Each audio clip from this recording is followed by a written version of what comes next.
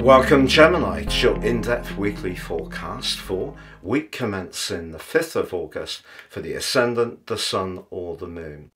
Just to say, my very special year 2025 personal horoscope forecast is available now, and you'll get the rest of year 2024 free and 30% off in my special package along with your life roadmap report.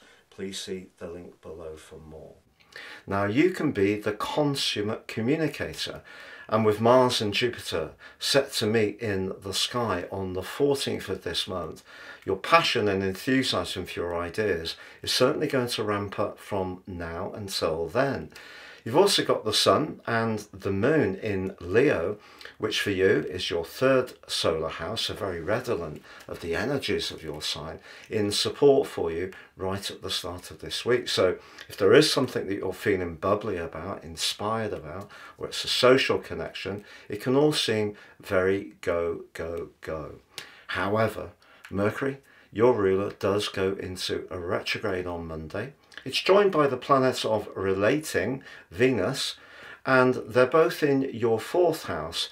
This suggests that despite the bright and breezy energy that's going between your sign and Leo, there can be some more delicate strands that you need to watch out for this week, and it may relate to people you're close to. Now, whether that's extended family or blood relatives or people you encounter on an everyday basis, the potential for a snag or a misunderstanding is inevitably heightened with a Mercury retrograde in this area through to the middle of the month.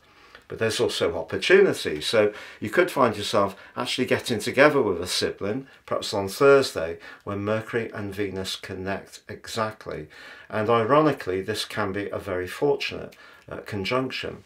Also, the Sun's linked to Jupiter, one of the most energizing in astrology, and also potentially one of the most fortunate.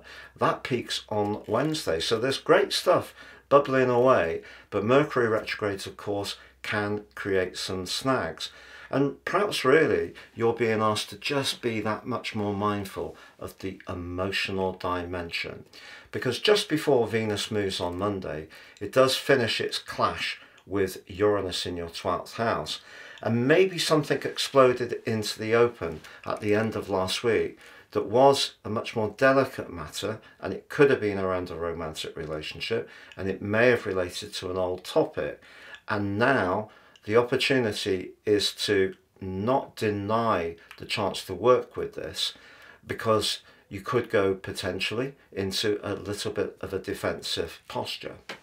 However, as the week goes on, also Saturn and Jupiter, which have two very competing energies, Jupiter about growth, Saturn about restraint, they peak up on the 19th of this month, but they're actually going to become more influential as this week goes on. And for you, Saturn is in the part of your scope to do with responsibilities, and it can be your connection with the wider world or people you encounter in terms of a boss or a line manager.